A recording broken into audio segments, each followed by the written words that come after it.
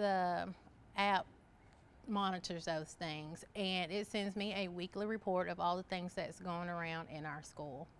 And the information is anonymous, so you won't see that student's name, but we can tell how many students have certain symptoms and illnesses.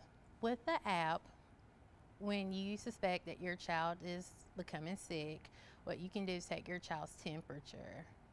And it also helps to monitor if you're giving your child medicine. You can also input that information and how many hours ago you gave that child that last dose. And it also gives information about certain illnesses such as the flu or cold or the strep throat or stomach virus.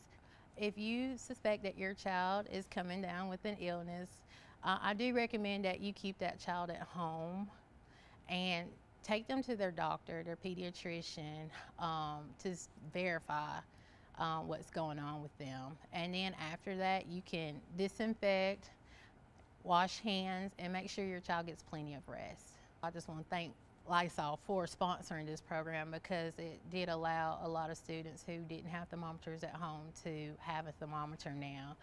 And my first concern was because here at Fame Academy, we have such a diverse group of kids that it would be something that was for everybody to use, all students who speak different languages. And so with the app, it is in English, but it has pictures that you can go by, and that's pretty self-explanatory.